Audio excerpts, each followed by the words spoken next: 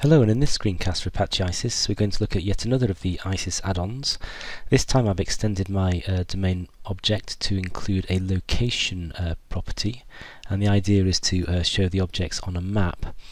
And so to look at the code briefly, here is the property I've added, and I've also created an outline method which, as at the moment you can see, does nothing. So the idea is that I can go to one of my domain objects and I can go to the pickup location and I can specify a value, but as I say, the action is not yet implemented, so nothing really happens at that point. And also in the fixture scripts I've set up so the first three objects that get created will all have that same action called, just to save some time. So let's stop the app and let's go to the Isis add-ons website, and we're going to be using the gmap3 plugin. And if we go to that GitHub repo, lots of screenshots and so forth, and again we have all the details here. And the first thing that we need to do, if I can find it, is that we need to get hold of the dependency, and this dependency is going to go into the DOM module, because there's an interface that we need to implement, and that interface will be implemented by simple object.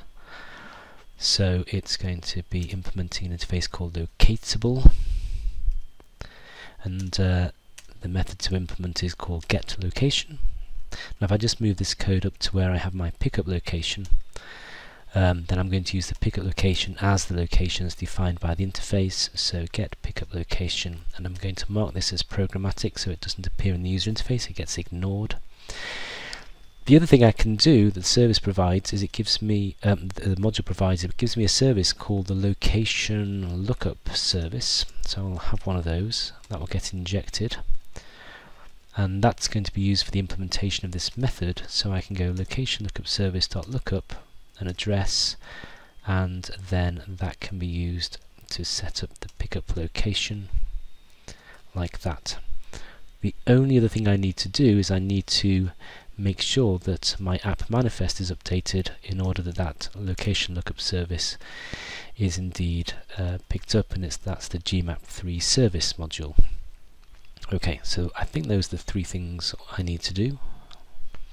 And so with the application now running, let's take a look. So we can see that we've now got three locations, which is looking good. On the table we've now got a new option here to show these objects on a map, and there they are for the three locations we specified. And we can click through and we can get down to the object, and I can also use the pickup location to change this to, I don't know, how about Covent Garden?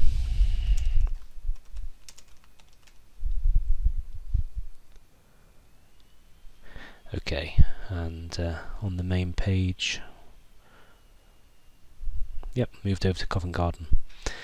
Okay, so that's how you go about using the gmap3 module. The main thing was to implement the appropriate interface and add in the class path.